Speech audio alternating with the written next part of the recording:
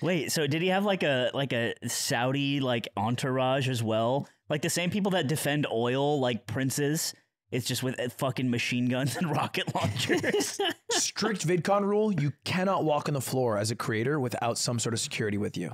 Wow. Broke it day one. Wasn't this You did? Instantly. You did? Yes. There Who's was like your security, Yingling? 3 email. Well, there's actually like a bunch of people in suits that were supposed to walk you around that were just waiting. Wasn't this a rule in reaction to the Logan Paul fountain thing from a few years ago? Yes. I think it was in reaction, because he would run and then people would chase him. Yeah, and there's like this old video of Logan Paul pre-controversy back in like Logan Paul viral Facebook video era. Did he film a dead person at the fountain? Yeah, he killed like Killed a couple someone at the fans. Trevi fountain.